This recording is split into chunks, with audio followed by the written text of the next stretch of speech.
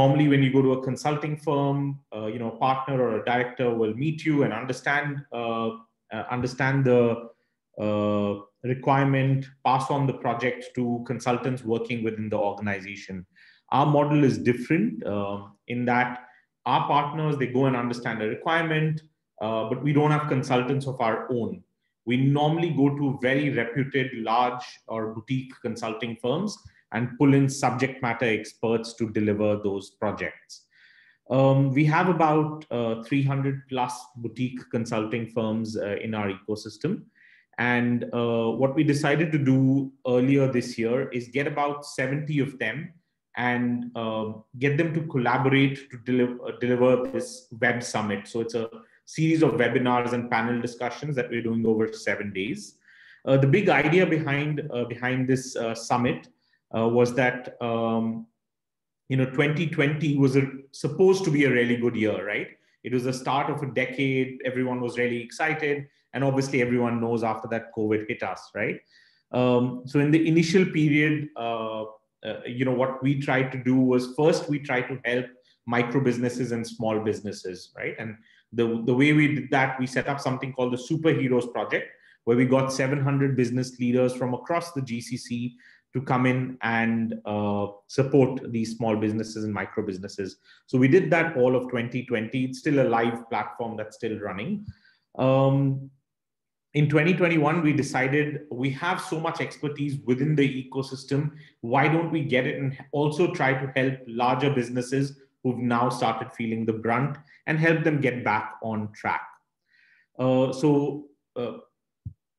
Feel free to attend any of the sessions during this discussion. Towards the end of this session, we'll talk a little bit more about how you can attend some of the other sessions. Today's session is run by Vipul and JP.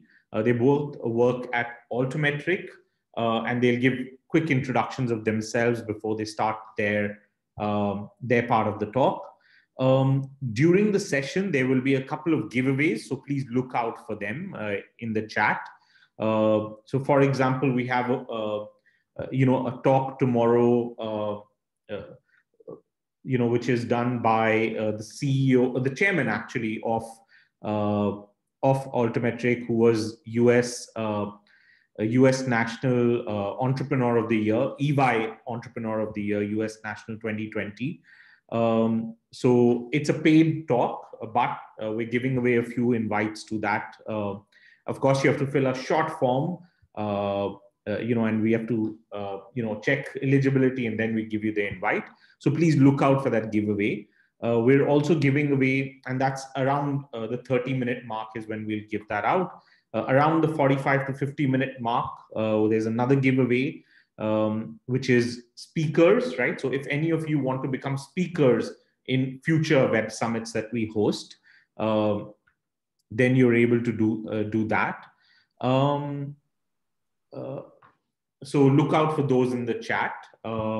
And I think that's about it from me. Feel free to interact during the discussion. You can unmute, you can raise, you can sort of raise hands, and you can ask your question, or you can unmute yourself and ask a question as well during the discussion.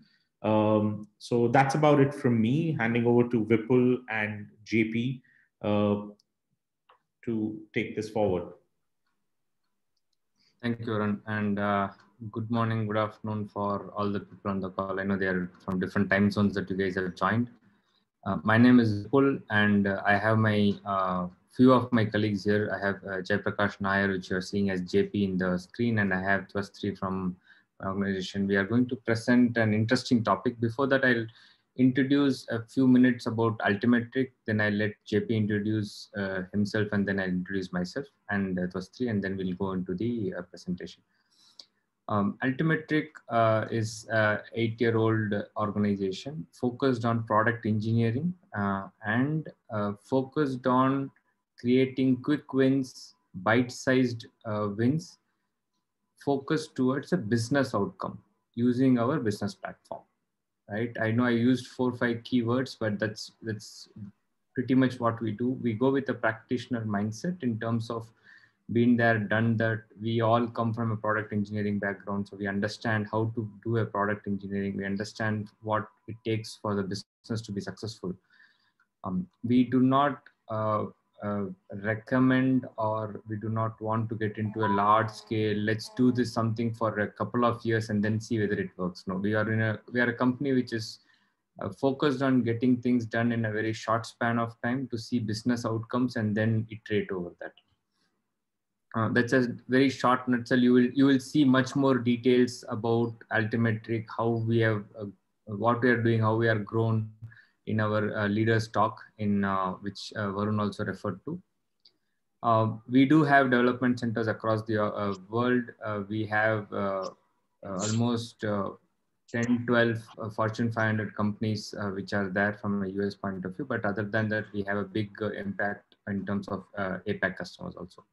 Said that, I'll request Jaiprakash Nair to introduce himself, and then we'll introduce myself and Twasta, and then we'll get into the topic of the day. JP? Yeah.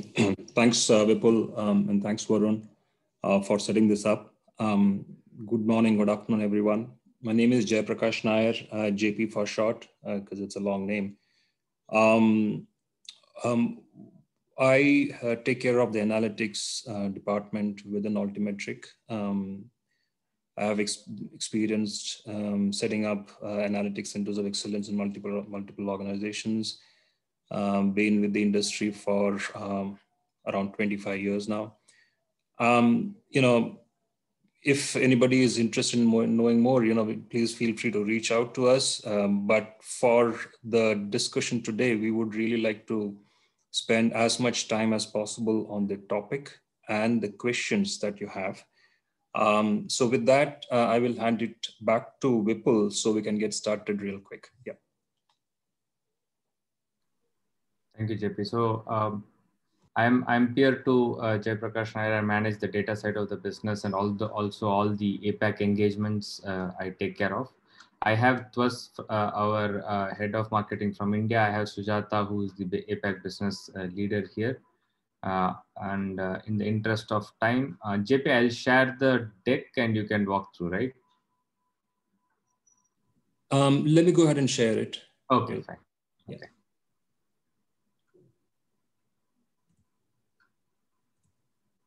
Visible? Yes.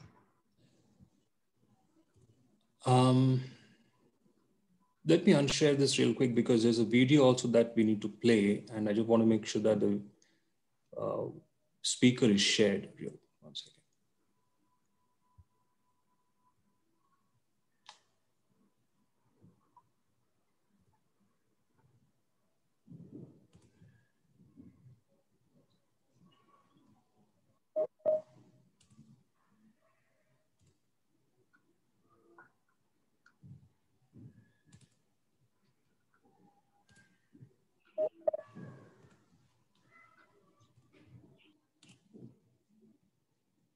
Still visible?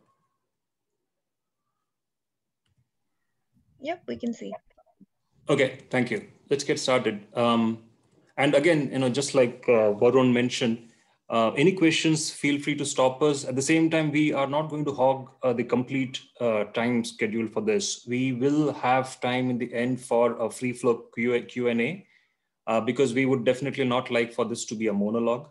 But having said that, if there are some pressing questions that cannot wait till the end, feel free to stop us. We'll be happy to answer those questions. Yeah. So the topic obviously is, how do we co-create products with our customers, and primarily with our customers, but with also our field staff, right? Let's start with a use case. Instead of having a lot of theory, let's talk about a use case, and then we'll zoom in. So let's assume that we are talking about a company which is an apparel retailer, an end-to-end apparel manufacturer plus retailer, right? And let's say we are looking at a specific geography. It could be Japan, it could be US, it could be GCC, whatever is the geography right now. What is the first thing that comes to our mind when we talk about customer co-creation? The first thing that typically comes to our minds is What exactly is our customer saying? That's the fundamental question that comes to our mind, because if we want to build something that takes the customer feedback, then obviously we'll have to listen to that feedback first. Now, there are different avenues of listening to the feedback. We'll talk about that later, but at the outset, it's basically about listening to the customer first, understanding the queries and understanding the feedback, the complaints, the bouquets and brickbats, all of that stuff, and then incorporating that, having an engine that incorporates all of that within our product co-creation process, right? That's pretty much what the essence of a product co-creation would be. So with that as a context, let's say we are talking about an apparel retailer, excuse me, who obviously is a manufacturer also, so has control over the supply chain, the product design primarily, and the entire soup to nuts of that particular industry. So now, generally, when we talk about any data project, I just wanted to take a second to talk about what we, how do we go about executing a data project, and not just we as an Altimetric, and as an industry person or a set of industry folks, how do we go about doing this, right? So the first step, as we or most of us know, is we pull in data from different data sources and put that in a centralized location. I do not want to use technical terms over here, but you could call it a data lake, data warehouse, whatever that be. You put that in a central location, and then you cleanse it, make sure that it is ready to be used. Otherwise, garbage in, garbage out. So we cleanse it, and then we do two types of analytics on that. One is the good old, business intelligence / self-service BI / descriptive analytics using the Tableaus and Clicks and TIBCO Spotfires of the world. And then the other one is a little bit more nuanced, more advanced analytics using the machine learning or AI engines of the world. So that's pretty much it. Of course, the latter, that is the machine learning / AI output, will also be one of the streams which surface with your visualization dashboards, which you have created in Tableaus and Clicks of the world, right? So that's pretty much in a nutshell, as we walk from left to right, how we would typically handle a data project, right? Bring the data together, make sure it's clean. That's an often overlooked area and a challenge that most companies have today, as in even companies who have invested in big data infrastructures of several years back, they're still grappling with what is called data swamps as compared to data lakes, right? Where the data is really muddy and not easy to be. So we ensure that the data is cleansed, and then the downstream analytics performed on that. That's in a nutshell, a very high level overview of how we would handle a data project.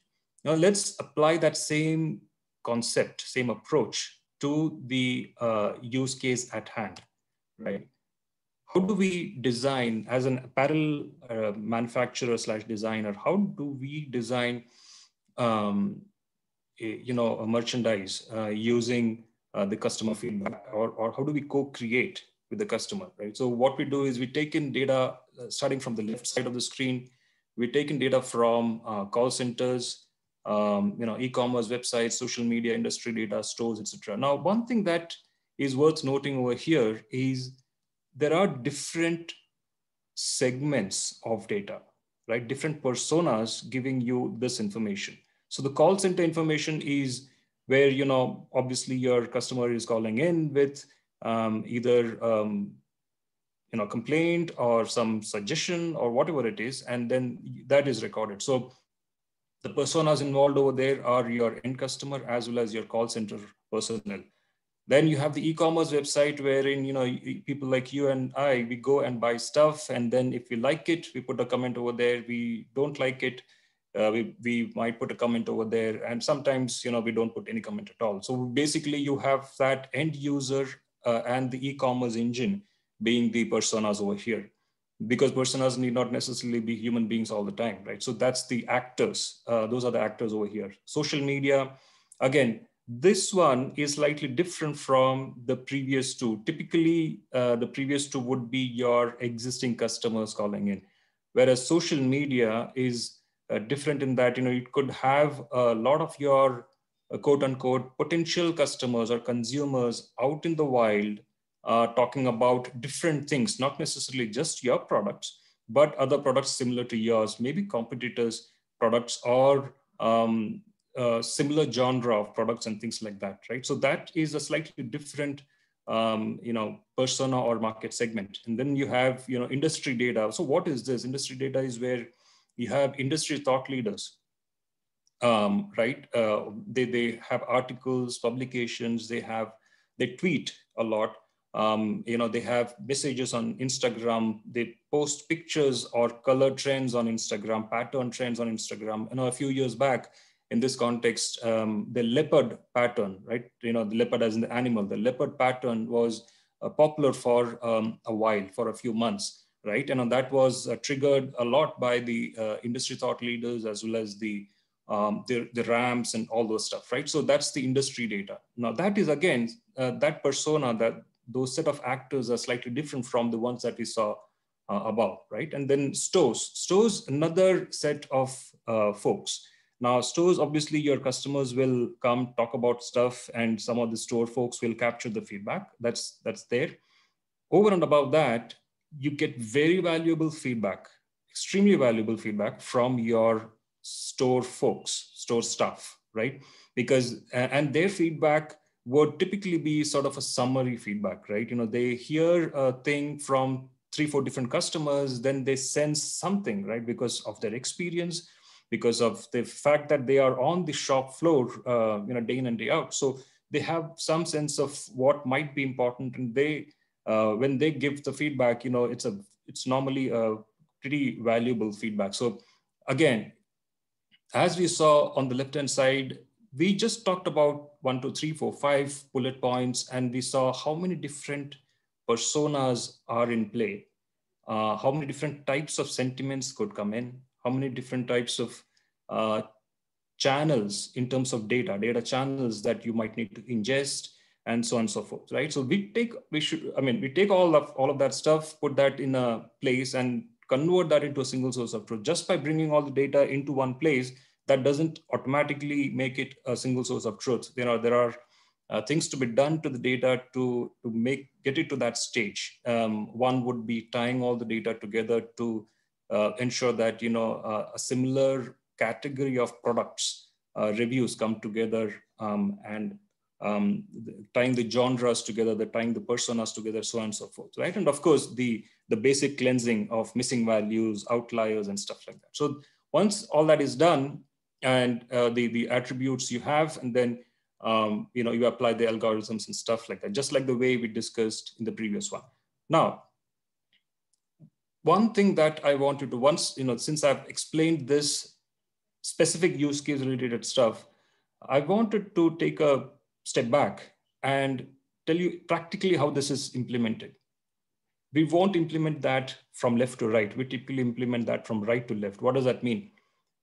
Once the use case is identified, the domain, the micro domain, as well as the use case is identified, we define that as a problem statement.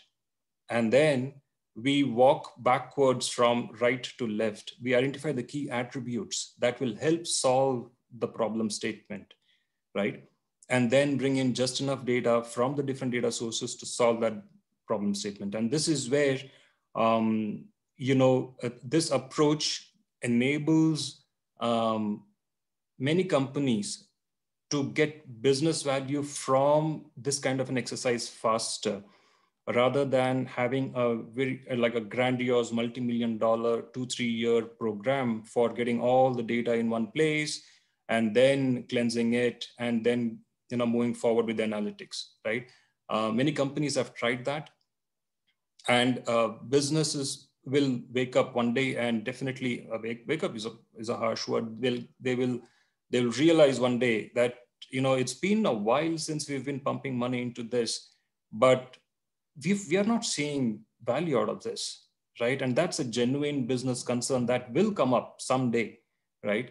And that's where the The funding for a grandiose big data lake project is throttled because there are more important things to be done if we are not getting business value out of it. So that's the whole, it sort of goes into a bit of a chaotic phase. So that's the reason why what we suggest to customers is, if you are a little late into the game, consider yourself lucky, because you can learn from others' mistakes. And one of the mistakes is to have a large and grandiose multi-year program just to set up the data lake and cleanse it. What we typically suggest is identify a bunch of use cases, closely related use cases, obviously, and then identify the attributes, get just enough data for taking care of that, and then execute it, get the business value, make all the stakeholders feel that something is happening in terms of dirhams or dollars, and then move on from there, right? So that's the overall approach, the design, the architectural approach, rather than not a static architecture itself. So here the core of this problem is, we are getting data from call centers, e-commerce, social media, industry data. What is the common theme between all of these? The common theme obviously is the nature of the data that we are getting. We are not getting data in neatly laid out rows and columns that you can pull into an Excel sheet or a database and run queries on top of that, right? There is, the data is of a different format. It is unstructured data or free text data, right? And that's where the challenges start cropping up their heads, right? So the problem of unstructured data is, one is the reviews from customers and field staff. And this is just two personas. We saw many other personas, right? Typically in unstructured or free text format. Now, within one review, you could have multiple sentiments, right? So for example, I like the blue shirt, but not the black one. Right? So this is one review from the customer, but there are two aspects or two entities being talked about: blue shirt and black shirt, right? And the customer is saying, I like the blue shirt, positive sentiment. I do not like the black shirt, negative sentiment. So there are two different sentiments attached to two different keywords in one single review. So you can't attach a sentiment to that entire review. You have to attach sentiments to the individual aspects or keywords which are being talked about, right? So the challenge really becomes, how do we extract the individual aspects and sentiments and intents or context and large corpus of unstructured feedback? Now, we as human beings are tuned to this. We read a review, we get it, right? We get what is being said between the lines, what's the spirit of what is being said, is there sarcasm involved? All of that stuff, we get it, right? But then if we have to do it across thousands or possibly even millions of such reviews, how do we do that? It has to be done by the engine, right? By human beings, it's not just scalable. So the key challenges with this kind of an exercise is, and this is a little nuanced, if it's not very clear, we can talk about this at length, but this is something that we need to understand. One is, the extracted keywords should be relevant, right? Less false positives, because if your engine, automated engine, is pulling keywords saying, these are the keywords, it should all be relevant, because you don't want any irrelevant keywords to come in the shortlist and sort of muddy the output results. So you don't want false positives, right? That's one. And the next one is the reverse of it. All the relevant keywords should be extracted, right? And this is what makes it tricky. It's a seesaw effect, right?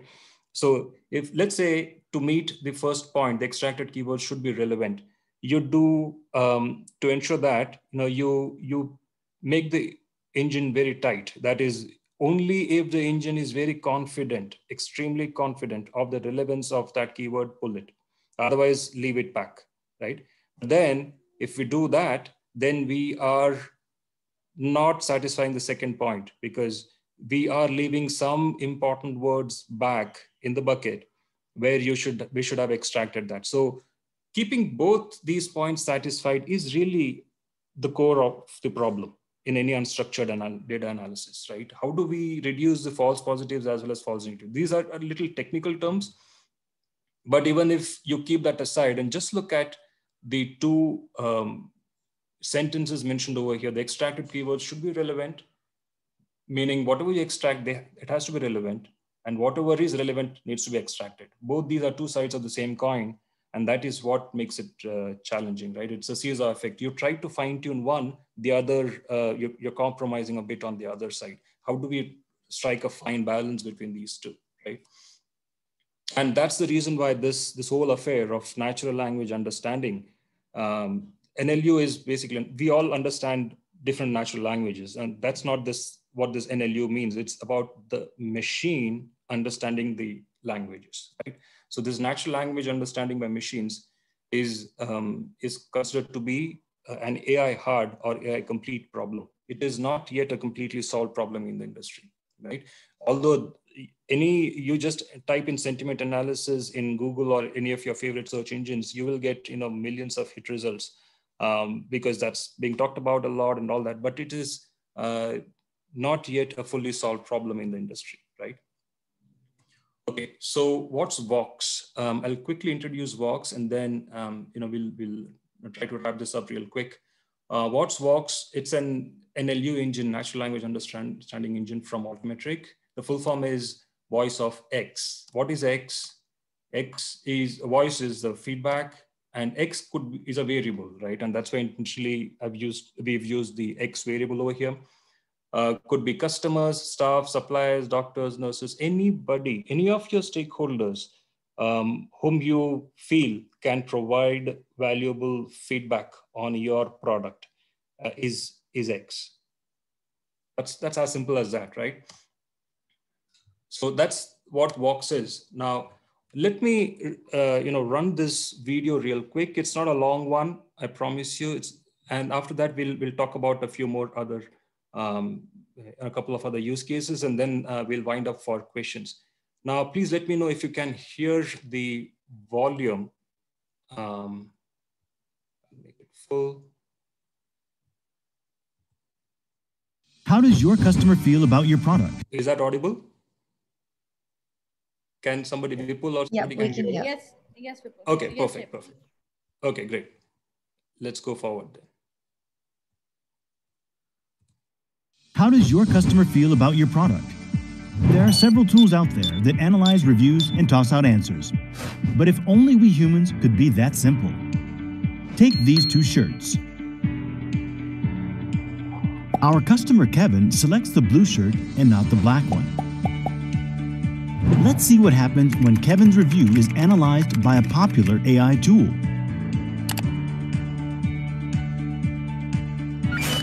Wait, that doesn't seem right. It didn't pick up the keyword, nor the sentiment. Let's look at another engine.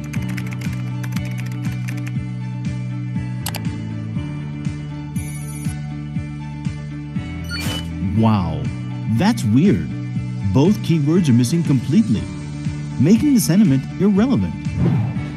Here are the results. Was that the true result? And can we use it to make impactful decisions? High-level aggregates that completely miss out on deeper sentiments of product differentiation and variety can often result in misleading decisions.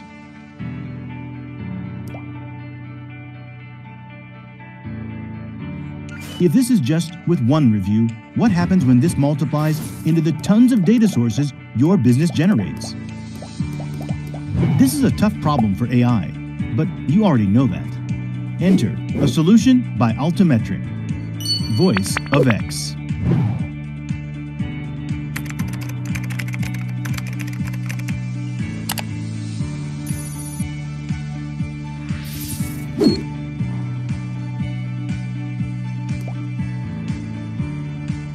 Vox comes powered with two layered designs. While Layer 1 picks up on keywords by filtering through the semantic hierarchy, Layer 2 makes sure you get better results by acting as a catch-all bucket. Vox seeps deeper into your customer sentiments and variation in their words and phrases. The true voice that drives your demand is currently hidden. Hidden in dark data that currently makes up for over 80% of enterprise data. Vox is here to help you find the missing unknown by understanding human sentiments better. So, would you like to learn more? Let's connect.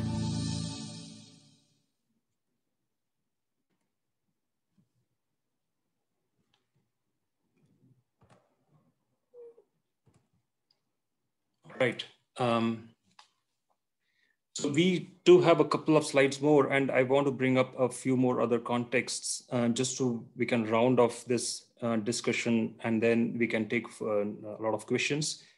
Now, this is what we saw is basically an apparel industry, right? So one question that might pop up in our minds is, that's fine. I think we get it. But then is there another example where this can be applied so the understanding can be a little bit a little better, right? So let's take the example of a packaged food company. Let's say this company makes yogurt, right? Curd or yogurt.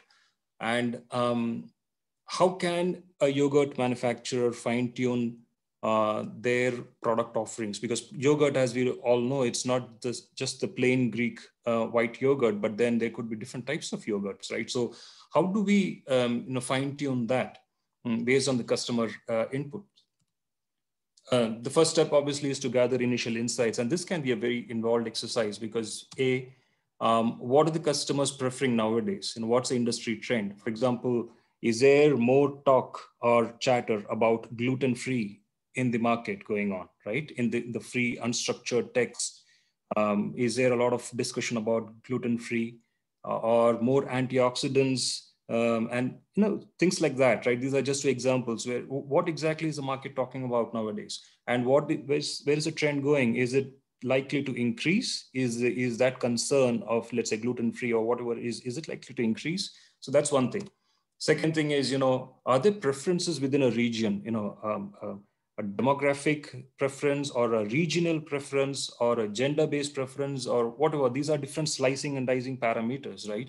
So that's the second, insight that we will need to take. And can you produce a small amount of the new product and do a bit of a cannery testing, right? And a cannery in a coal mine kind of a testing, right? Where you produce something and just see if, what's the feedback like? Because there's nothing like actual feedback on the ground also after your hypothesis, right? It's like testing your hypothesis.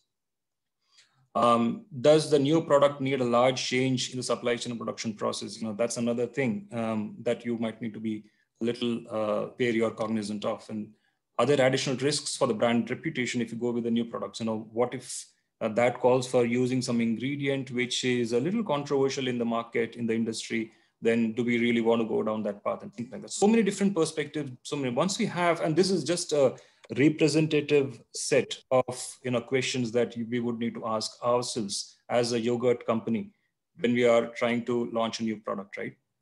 And then do a beta test of the co-created product and then scale up, right? That's pretty much what this thing is. And of course, this includes the feedback from our customers that we saw earlier, all those things that we saw earlier. If there is a call center and there are feedbacks coming in through that, all of that is part of this exercise, right? So that's one thing. So that's sort of taking that context of applying unstructured data reviews and into a totally different domain, which is this packaged food industry. Now, let's take a couple of questions. I want to preempt our discussion, open floor discussion, with a couple of questions, and then we can expand out from there.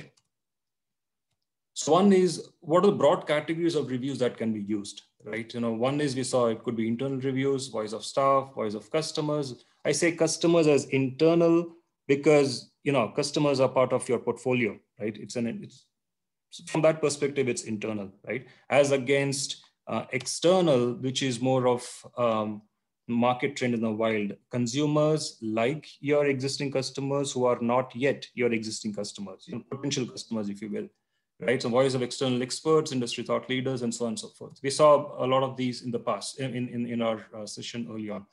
Now, the second question is this approach confined to products, as in CPG or an FMCG industry?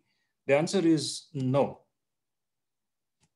We can extend this to the services industry also. For example, healthcare, like a hospital chain, right? So imagine that you are part of a hospital chain.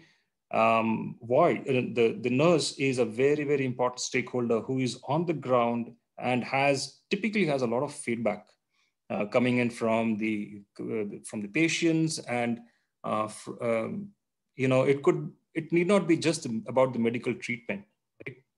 The other day we were interacting with the hospital, and they wanted to they were actually implementing music therapy for some of their cancer patients, right?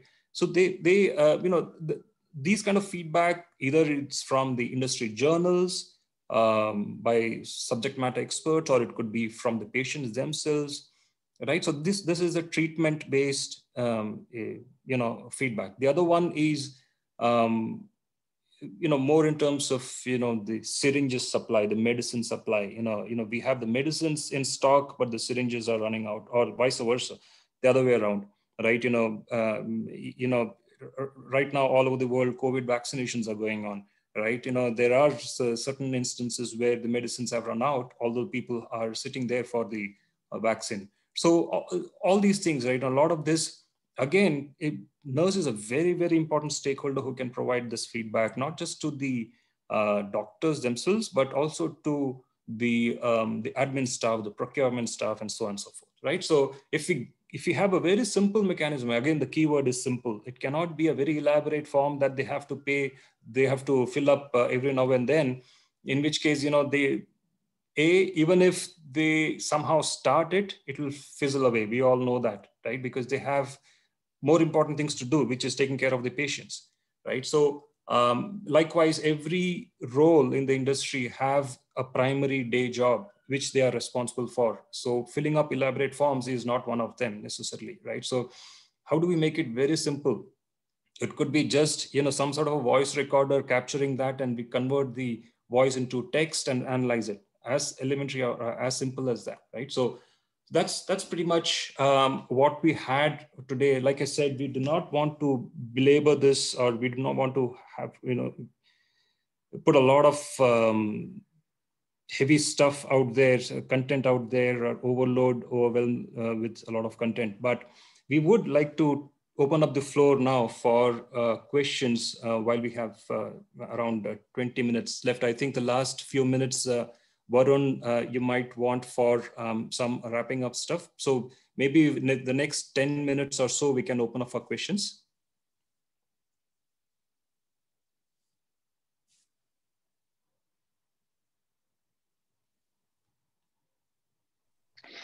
Hi, this is Seppo from Cybermark for this presentation. I like it, really interesting. One detailed question. You were talking about this sentiment analysis and how it fails when there are kind of different product categories. So basically, I didn't catch what's your approach, how to handle that kind of situation. So is it like listing the products for the analysis and using that, or is there some other way to deal with that issue? The issue of different products, you mean? Yeah, the blue and black shirt that you were using as an example. Uh-huh. Yeah, okay, good. And I'm sorry, I did not catch your name. You said? Seppo. Seth? Okay. Yeah. Seppo. Let me stop sharing so I can see your name on the screen. Okay, can you see it now? Yeah, please talk once again. Yeah, can you see it now? Okay, perfect, Seppo. Okay, yeah, nice to meet you, Seppo. Okay, great. So, likewise. Yeah, good question. So if I understand that question right, and there are different pieces, there are different nuances of that question also. So I will try to address it. If your exact question is not getting addressed, please ask me that again. So the blue shirt versus black shirt are two different aspects of the shirt product, right? So now let's dig deeper into that industry. So you have a general category of products, let's say male or female or kids, right? So that's a broad department or category of, and then within that, let's say for for kids products, let's say you have, shirts, right? Now, shirts could be long sleeve shirts or could be, things like that, right? So long sleeve shirts or different. Yeah, I understand that there are product variations and stuff like that. And if you are talking about kind of major retail store, you might have hundreds of thousands of products, yes. and then you would have to multiply that by some thousands to get all the variations if it comes to that level, that there are colors and stuff like that. So I see that this is really multidimensional problem, and that's why I'm kind of curious that how to handle that. It's not only by listing the products. Yes, absolutely. So you have that tree structure of your products all the way up till the SKU, the SKU level, right? Now, the SKU could be you have the same product, but you have a different color. That's a separate SKU for the same product. Or you have a different size. That's a separate SKU for the same product. So you have that complete tree structure. Now the question is, well, now I'm getting these reviews. How do I connect these reviews to a certain product? Because end of the day, I do not want feedback about one product going into the feedback about another product. For example, let's say blue color might be good for a good product for one product, but may not be good for another product, right? So how do I actually connect all these things? And that is where the data capture point, and we talked about the data cleansing right at the beginning. That is where the connecting the reviews to the right product is extremely crucial. Now, is that, if you don't have that, is that the end of the world? Not really. But the fine-tuned results would become a little bit more coarse, at a higher level of tuning, right? So, for example, when you go to an e-commerce website to buy the product, you have reviews against that product, which is also against that SKU or SKU also. For example, that color. The customer may say, this color doesn't suit this product, right? Or I was really looking for a particular size. Looks like they don't even stock that size for this particular product. Wonder why? Those kind of reviews which come in. So then you capture those reviews, and then you can easily tie that to what product the customer is talking about. And then when you analyze the reviews, it becomes in the context of that product, right? And that's another important point that we need to bring over here is a little bit of the master data of that product, right? I'm not talking about an all-out grandiose master data management program. I'm talking about a very, very lightweight, master data enablement or reference or lookup data enablement. For example, if you have product A, right? And there are certain attributes of the product A, right? The material or the pattern or whatever it is. You have certain attributes of the product A.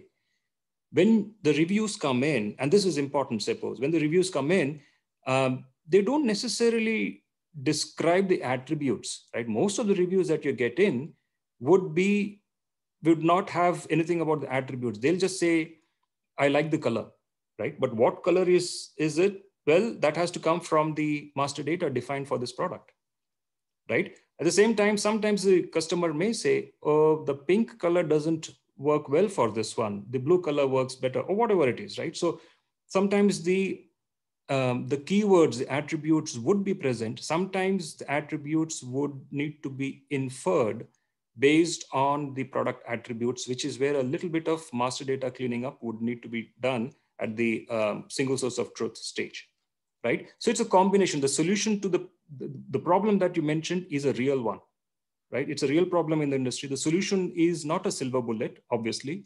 You need to bring in 2-3 different solution approaches, combine together, and then get the results. Does that make sense, Apo?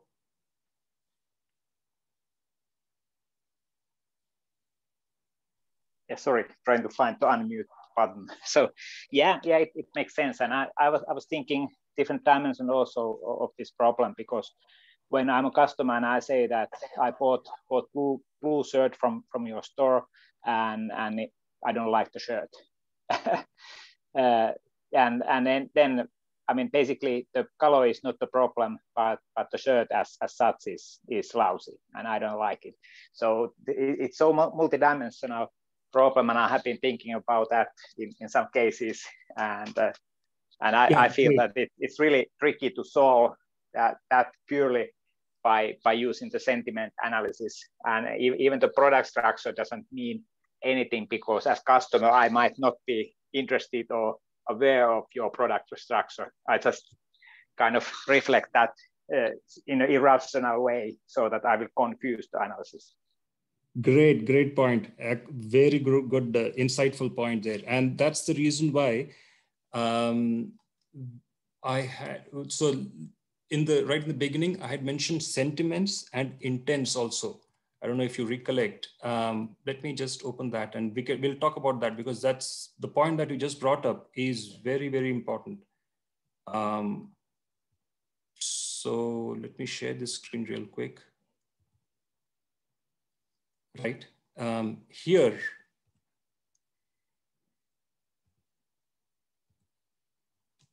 Right, let's click through all these. So you have the aspects here. I hope my screen is visible. So we have the aspects here, the sentiments tied to that, and the intents or context, right? What you just mentioned is the context. Is the context the color, or is the context the product, overall product itself, right? You know, just tying the sentiments to the aspects is one part of it. Also pulling out the context and making sure that, okay, whether it's the feedback is for the color or for the overall product, you know, that extraction of the context becomes part of that. So absolutely, Seppo, that what you just said is definitely a valid problem in the industry, and that is where a multifaceted engine like this, which does not just extract the keywords, but also the sentiments and also the context or intent behind that particular review. You need to have that multidimensional or multifaceted engine like this to take care of it. Again, I will not by any stretch of imagination say that this is 100% accurate, because there is no engine out there which is 100% accurate. But this takes care of those multidimensional aspects that you just mentioned. Yes. Does that? Yeah. Yeah. Thanks. That's good. Okay. Sounds good. Any other questions? Those are a couple of excellent questions from Seppo. Thanks for that, Seppo. So if anyone does have any questions, you could also just type it in the chat box and we can answer it as well. So Sneha, I see a lot of chat. Okay, I think these are not questions. Okay, sounds good. I was wondering if there are any questions hidden in this chat. Yeah, no, JP not Sujata here. JP Sujata here. There was one question I've answered on the chat, and he'll get in touch with us directly. That's about okay. Okay, sounds good. So I'll also be sharing the contact information for Vipul and JP. So if at any point anyone does have any questions or thoughts that they want to share, so you could just directly email them as well.